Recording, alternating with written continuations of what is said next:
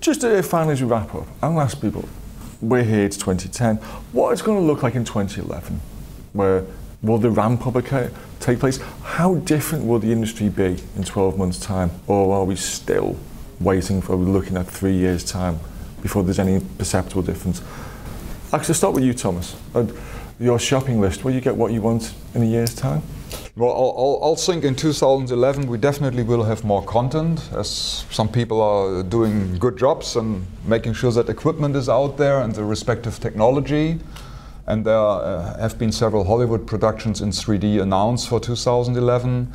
We definitely will have many more 3D screens in the home. I mean, if I look at the percentage of 3D capable screens sold by the major manufacturers in the last few months, projecting that into 2011 will look great.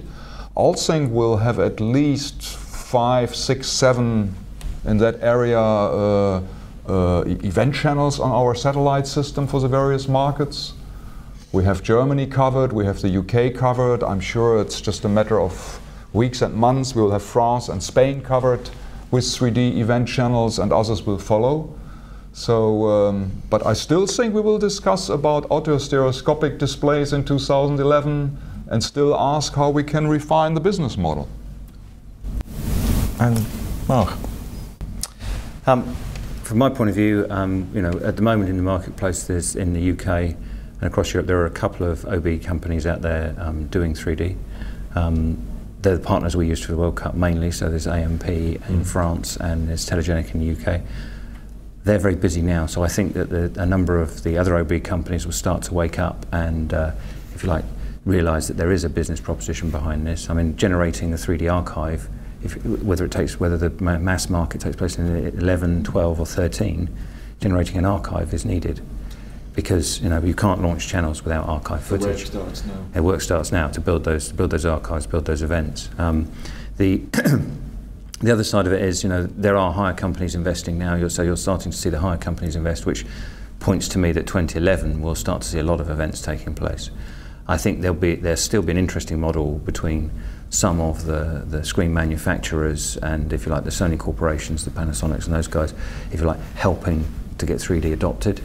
I think that model will go forward. I think, if you like, that's a new part of the market from HD. HD was far more, here's the technology, go and generate and market yourselves, whereas I think most major brands have realised they've got to assist with that. You see it with Discovery and Sony, you see it with FIFA and Sony. You don't see there's going to be a Betamax and VHS in 3D? No, I don't see that. I think the other side of it will be there will be people in the marketplace who can produce high quality 3D. There will be more than 20 convergence pullers and stereographers in a marketplace, and so it will become a lot easier to produce 3D. And then we can answer the questions about which shoots you can do in 2D and 3D, and which ones you really need separate crews for, and I think that will be a big thing for next year.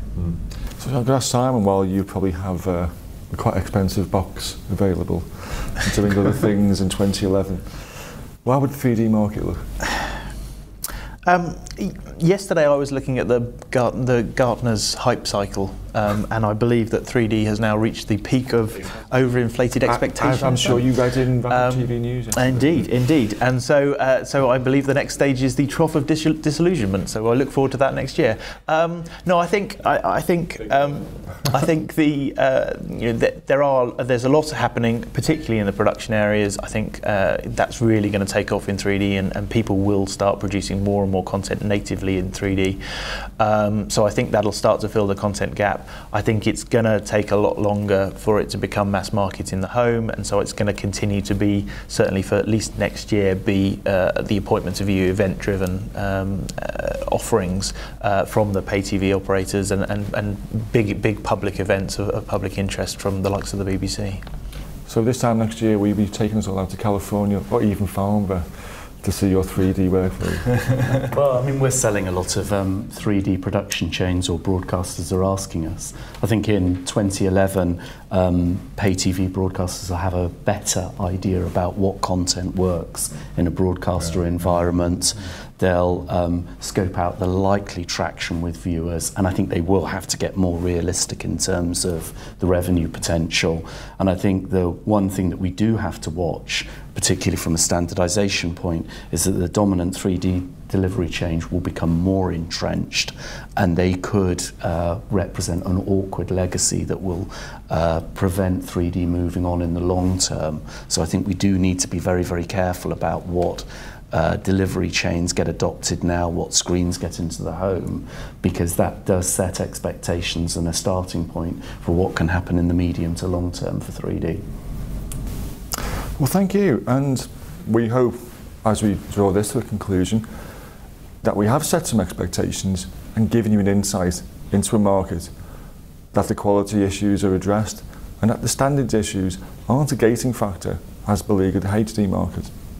We hope you've enjoyed this, and maybe this time next year you'll be watching a similar event in 3D.